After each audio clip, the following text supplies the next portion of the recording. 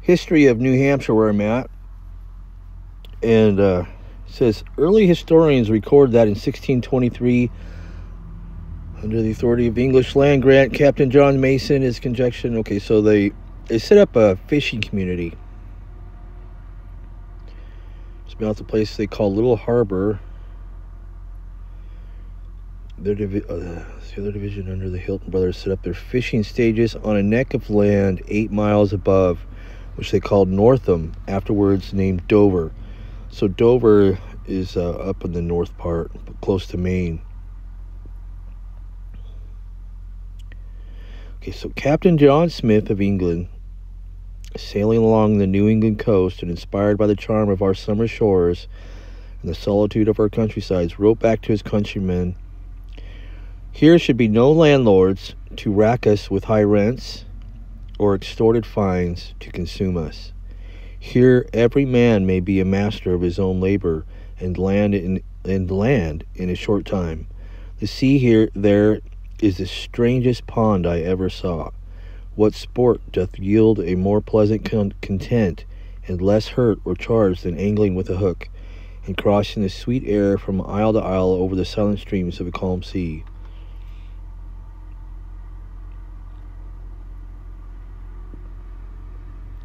So, here should be no landlords to rack us with high rents. And in New Hampshire is some of the highest cost of living in the United States right now.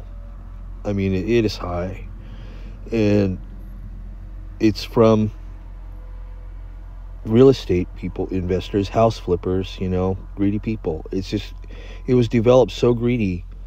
Whatever it was, I don't know, because I'm new to here, but I don't know what it was like before they started the flipping houses stuff. And I don't know if it's the native New Hampshires are doing it, or if it's people who moved here, whether it's Italian mafia, Jewish people, Catholics, who just are aristocratic and don't care, and aren't really think along with American people about a lot, or if it's just who it is, I don't know, or just people from the city, like Massachusetts, Boston area, or if it's Californians who wanted to come here, or people from Colorado. Both those places are really crappy. But they just don't care, And or if it's just people from Canada or people from England who came here like in the 70s, since the 70s, to get rich, and it was called New England, so they thought they'd come here, But here should be no lands to rack us with high rents or extorted fines to consume us. Here every man may be a master of his own labor and land in a short time. Well, that probably was that way then, for a while. The Pilgrim days. Thus, the settlement of New Hampshire did not happen because those who came here were persecuted out of England. The occasion, which is one of the great events in the annals of the English people, was one planned with much care and earnestness by the English crown and the English parliament. Here James I began a colonization project which not only provided ships and provisions, but free land bestowed with but one important condition, that it remain always subject to English sovereignty. It remained until the War of the Revolution. Smith first named it North Virginia, but King James later revised this into New England. To the map was added the name Portsmouth, taken from the English town where Captain John Mason was commander of the fort, and the name New Hampshire is that of his own English county of Hampshire.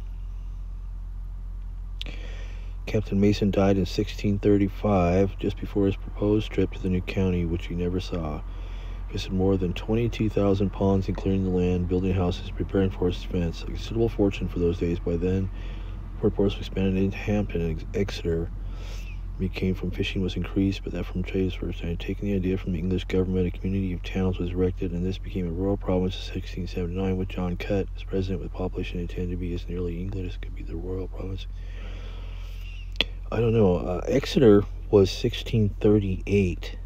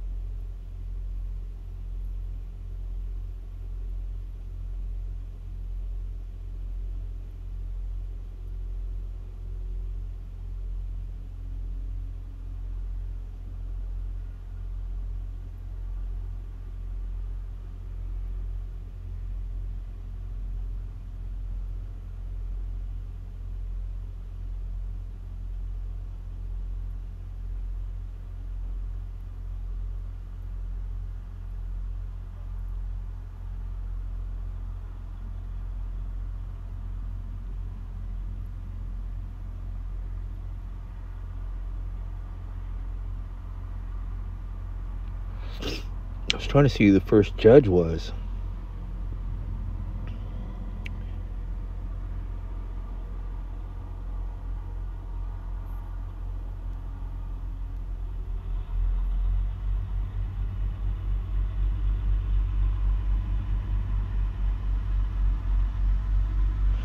I wonder why these captains were Johns, because I know that there's John Smith, and then when John Smith got fired, John Elkins took his place. John... I don't know why they just have these John guys. Maybe it was just a lot of Johns back then.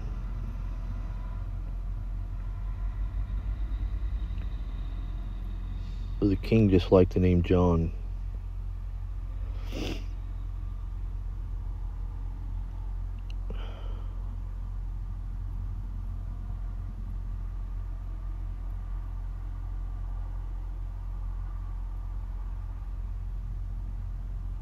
Oh, here's another John. Later became Sir John Wentworth.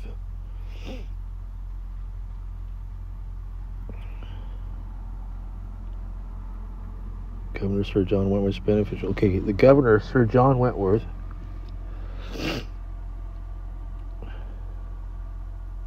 We get a Benjamin.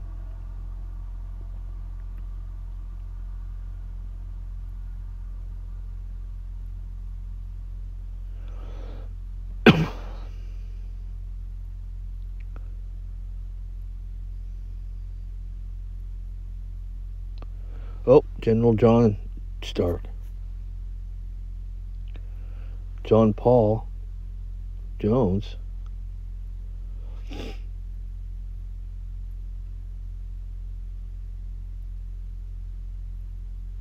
John Langdon was the first acting vice president of the United States.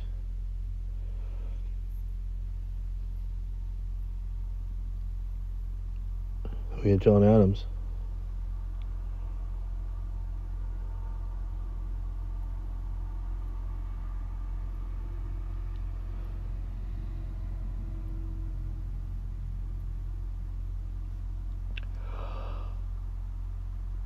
Oh, I just closed. Wow.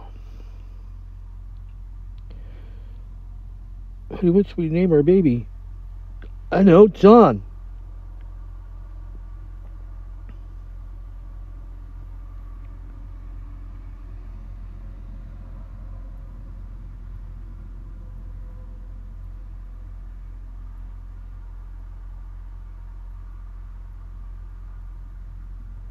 It's so creative, honey.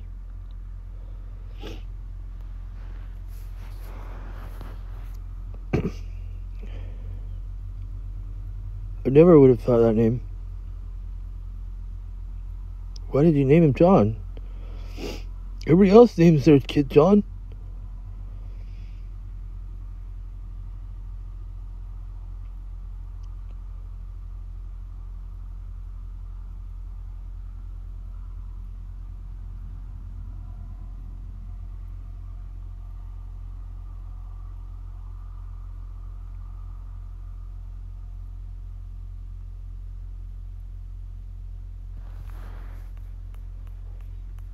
You're so intelligent, eh?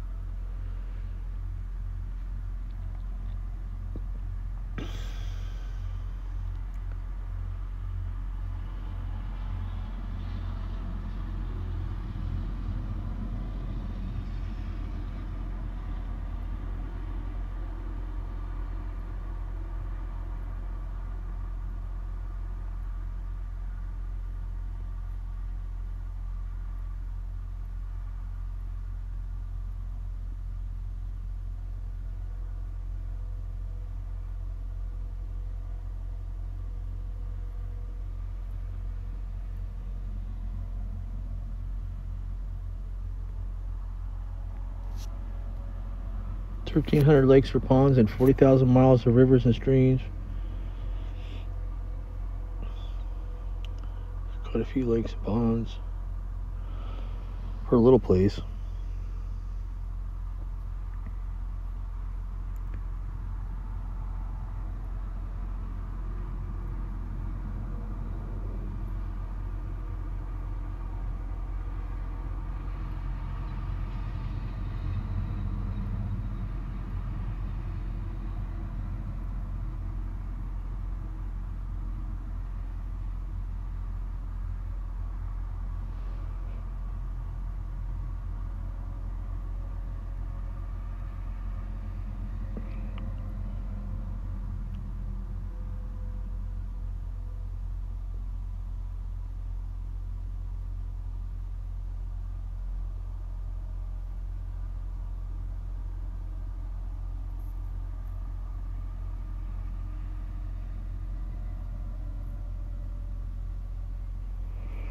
Maybe it still doesn't say first judge. Maybe I just missed it.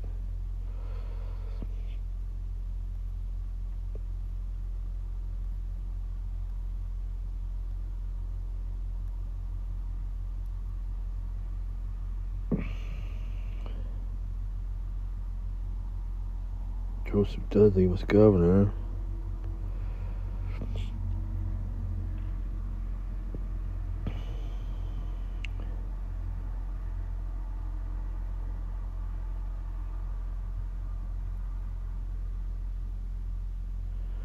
So I know they had legislature right away. So they had to have judges. Huh.